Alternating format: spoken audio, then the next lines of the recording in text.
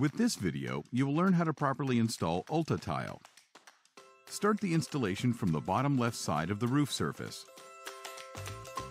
Mount the first panel using 2 long fasteners as shown on the screen.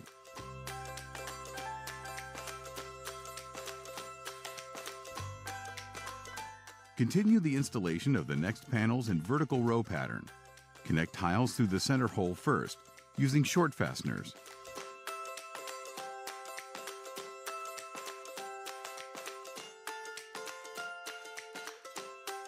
If necessary, remove one of the 2 long fasteners, adjust the tiles to the angle of the existing roof as shown on the screen.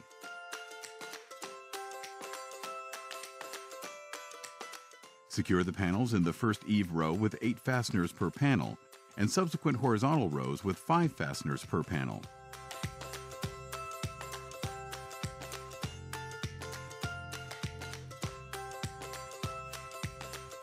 Remember, do not fasten tiles to the deck through the connection.